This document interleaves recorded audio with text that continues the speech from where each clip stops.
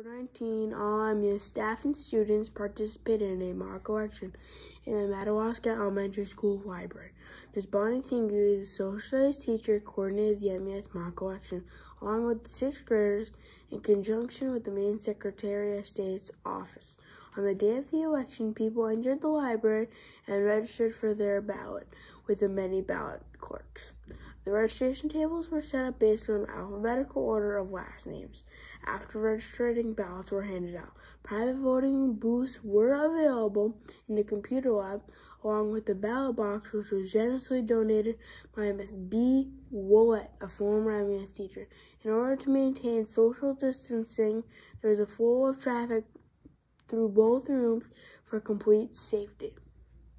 When I visit an election, the Maine Secretary of State offers schools the opportunity to host a mock election.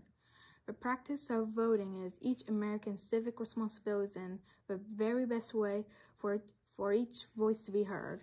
Ms. Tingley stated, "It's important for students to learn about the entire process, and participating is a great way to do that."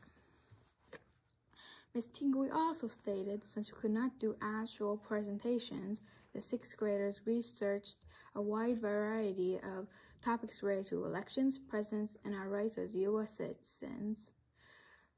The sixth grade students created numerous slideshows that teachers were able to show their own students and to help them learn about our mock election.